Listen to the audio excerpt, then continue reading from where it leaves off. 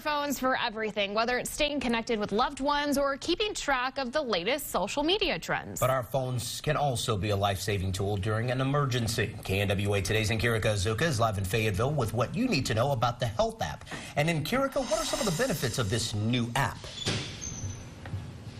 Well, Chris, Caitlin, an emergency situation is the last place you want to find yourself. However, this medical ID app can help emergency personnel who are dedicated to help you. And this morning, we're at Central EMS in Fayetteville, and I'm joined by Josh Kirkendall, who is the training officer here, to talk a little bit about it. So what type of information can be held on this app?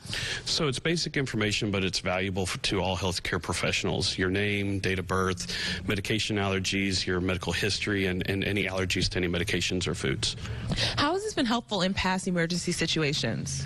So in times of an emergency, it can be hard to remember this basic information, and it's imperative to how we are going to treat somebody knowing this type of information, and having it readily available is very valuable.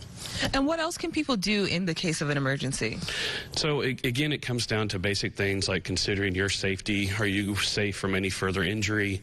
And trying to calm yourself so that you can remember the basics like calling 911 and activating the emergency response system.